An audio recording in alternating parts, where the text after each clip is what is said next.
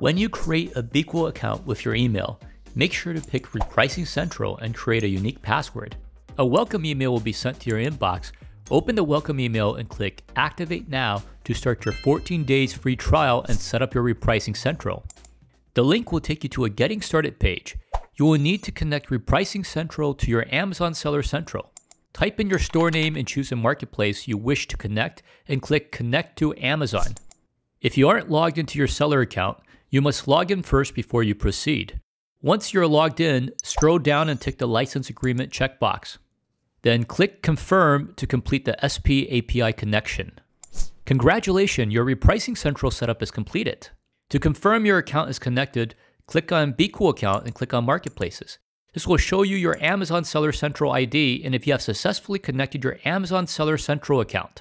This concludes the Getting Started tutorial on Amazon SP API connection.